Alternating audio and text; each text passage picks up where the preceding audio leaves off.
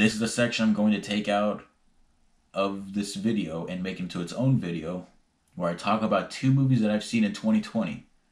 Can you guess what they are? Onward and Trolls World Tour. So I wanted to talk about Trolls first, not Trolls. Let's talk about Onward first. This is going to be a combo movie review section where I talk about 2 movies that I saw, and this is going to be Onward.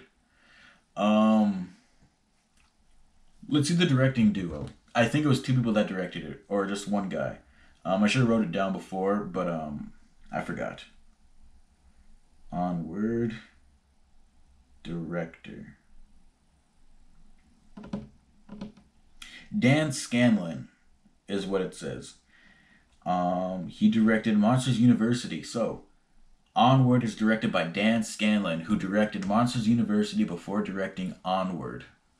And it tells the story of 2 brothers who are elves. No, they're... The frick are they? I don't know what they are. They're like blue elves or goblins or whatever. I don't know. Anyways, they live in this medieval world that's in the future where magic doesn't exist anymore and everything's technology. And the cars, light switches, whatever. So, Ian, I believe his name is, the younger brother, is turning 16. He lives at home with his mother. He lives at home with his older brother. And he doesn't have a father. His father passed away before he was born. So the story of this is that he had a gift from his father that he left behind where he could be brought back for one day using a spell. The older brother tries it and the younger brother does. The older brother can't do magic. The younger brother can. So when he accidentally doesn't do the spell right, only the legs are brought back of the father. So they go on a quest to find this gem to bring back, to redo the spell, to bring back their father, because he can only be back for one day. I like the story. I will say this, I like the movie. The animation's really well. I like the story, but I feel the story is jumbled at a lot of points. I don't like the setting. I don't think it was appropriate for it to be in the future. Not in the future, but I don't think it was appropriate to have like a modern setting for this movie.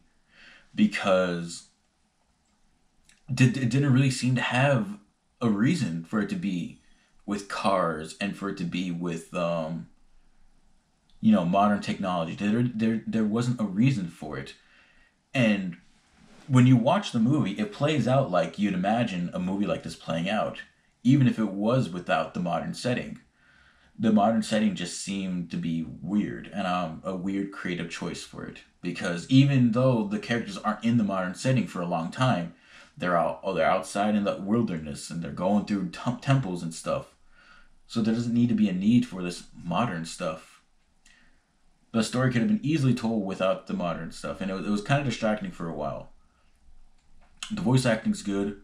Tom Holland did the voice acting for the younger brother. Chris Pratt did the voice acting for the older brother. And I hear a lot of people say this, but Jack Black should have been the older brother. And I agree, but I don't mind because I think Chris Pratt did a good job in his own rights. What else can I say about this movie? It's been a month since I've seen it, really. And I don't know why I didn't do a movie review at first. I want to do this for the podcast and do what I'm doing right now, take it out and make it its own movie review. But I just never got around to it. But I do have a lot to say about it. I like the story. I like the journey these characters go on. But there's a lot it presents that doesn't seem to pay off really well. There's a point where they talk about the older brother being a screw up, and the younger brother isn't trying to say it that he's a screw up. So they talk about it for like a minute, and then they drop it like right after. And I was like, you can't bring something up like that and drop it like a couple minutes later. Like that could be something really impactful for the rest of the story. I'm not gonna spoil the movie though, because I'm pretty sure people haven't seen it, and I'm pretty sure a lot of people didn't want to see it. I didn't want to see it originally because I thought the trailers looked really bad. I think Pixar more recently is notorious for making bad trailers for their movies. All the trailers are Finding Dory for Toy Story 4. It's even Onward right now. All the trailers looked terrible, and I knew I was gonna see those movies, and I did. But the trailers for Onward just didn't seem good, and I didn't want to watch it initially. But I did with my family, and I liked it. And something Pixar does really good with their movies is music and emotions. Their music is good for everything, whether it be they're being chased down, whether it be they're running, whether it be they're doing an action scene, whether it's an emotional scene. The music is really good in all those aspects. And in terms of emotions, what Onward does is it really gets you emotional because I can never say I can experience what these characters are going through, but I can understand with the way they present it. Like they want to see their dad, they want to see their father. They can only do it for one day, but they messed up and they have to do it as they have to go on this journey as quick as they can. The younger brother can't. The younger brother can perform magic, but not proficiently. The older brother knows how to do magic, but he can't perform it. Like he knows all the functions of it, but he can't perform it. So that these two characters have to bond throughout it. They have to bond throughout the course of this movie, while trying to find this gem to bring back their father. And I like the journey they go on, and I like the choice that they made at the end of it. But it doesn't feel as earned as it should have because a lot of these issues that these brothers have with each other, it gets they have an issue and it doesn't seem to get resolved. Like the screw up side story. Like that seems like something really good that can happen, but just it doesn't come into play later on in the story. There's a side plot involving their mom's boyfriend, and he doesn't have a single place in this movie. He's there for no reason at all. I didn't like his character. I didn't. It's not. I didn't. I didn't not like his character. I just didn't think he fit for the story. Like I don't know. It's weird. And his arc is he doesn't use a car at the end of the movie. He runs because he's like a half horse, half troll thing, whatever. Like okay, good job. I'm not trying to dog on this movie because I really liked it. It's just not Pixar's best because they're not the Pixar they used to be. But I'm glad they're making original content and not sequels like Cars and Toy Stories. But it's a good movie in its own rights. I got really teary eyed in a couple of scenes because Pixar does a good job with their emotions. They do a good job with the music. A good story, but I just didn't like how it was presented for the most part. There's cool action, there's cool stuff with the magic scenes. I like the bond that these brothers had for the most part. I like the resolution, but it's just it's just a good movie. It's just and that's all I can say about it. It's nowhere near their best movies. And if you want to watch it, it's on Disney Plus. I'll give this movie a B. It's just like it's good. That's all I can say about it. I like it. And on the other hand, we got another animated film that I might like just as much. This is Trolls World Tour. Now, let me just say this. I don't like the first Trolls movie. I watched it back when it came out on like Redbox or something. No, we got it on DVD. I think we have it on a Blu-ray. And I'll say this for the first Trolls movie. It looks really nice, and the animators did a really good job with it. I don't like anything else about it though. Trolls World Tour, however, I like the story.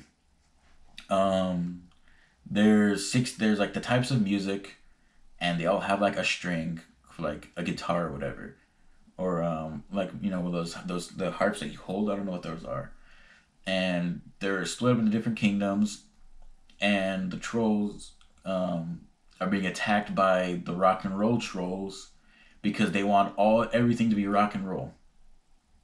And the main character Poppy, who is now queen of the pop trolls, that's what they are, pop trolls.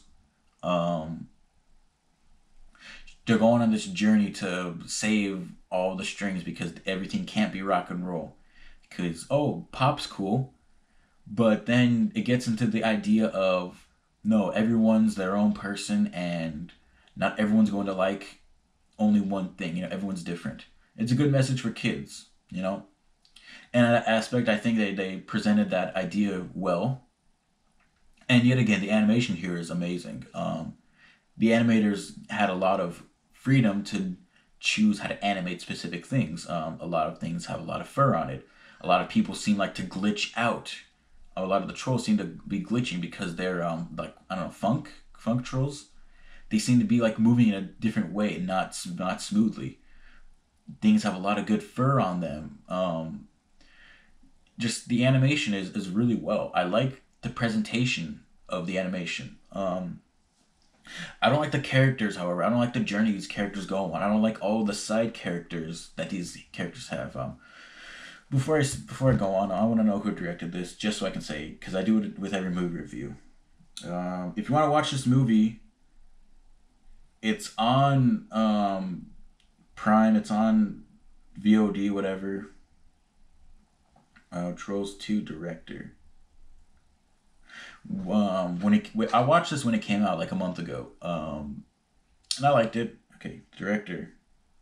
My goodness, a lot of people. But who's the director? Not Troll 2. Hold on. Trolls World Tour director. Walt Dorn. I believe that's it. And David P. Smith as a co-director. I believe that's it. Yeah, so that duo co-directed this movie. I'll say that. Okay, I like the story of this movie. I don't like how the story is presented, though, because I don't like a lot of the side characters, and I don't like the journey that these characters go on, because Poppy seems a lot more naive and annoying than she did in the previous movie. I don't like a lot of the music in this movie, too. And I like the rock covers of some of the rock songs, like Crazy Train, and like Barracuda, I think. But like with all the other songs, I was like, why does there have to be like a song played every 10 minutes? I know it's a musical, but the energy is up in this movie. The energy is fast and moving in this movie. Like, you never get a break to just sit down and take in like what just happened. There's like montages of characters singing a song to just to sing the song in the beginning of the movie. When you see Poppy and all those characters, they're just singing a bunch of songs about how their day is going. And then when they get into the country, when they find the country trolls, they're like, oh, these people seem really sad because they're talking about death in their country song. So let's sing a bunch of pop songs, and they sing a bunch of pop songs, and it's annoying. But it's that's the entire movie. Usually with musicals, the songs propel the plot, and they only do that once in this movie, and that's when they reveal a big part of the movie, a big turning point in the movie, and with the characters in the journey. But besides that, it's a lot of weird humor throughout this movie. But I did laugh a lot. This is a pretty funny movie, and I didn't think I'd like this movie, but I kind of did, just because the animation is really nice, and I like the story. I like the message it's trying to portray, but the presentation of the story didn't work for me a lot. I don't like a lot of these characters, especially the side characters. And they're really annoying, and they take away from the pacing of the movie, making it a lot more slow than it actually is. But I will say I had a decent time with this movie. I liked it. I don't hate it. And I'm going to give this movie a B minus. Yeah, I think I'm okay with that, and I think I'm okay with never seeing this movie ever again. I don't hate it. I just don't want to watch it again. But it's a fine movie. I think people can get enjoyment out of this. Kids will definitely get a kick out of it. But if you're a parent, if you're someone watching a kid, and you put it on, I don't think you'll hate yourself. I'll hate myself if I put on Frozen 2 because I think that movie was terrible. I think this movie's better than Frozen 2, but it's still a fine movie on itself. Um, yeah, so that's that. That's the movie review section on this whole shebang right here. And yeah, that's it. So subscribe to this channel, give this video a like, share it with other people if you like podcasts, if you like movie reviews. That's the end of that for the movie review section.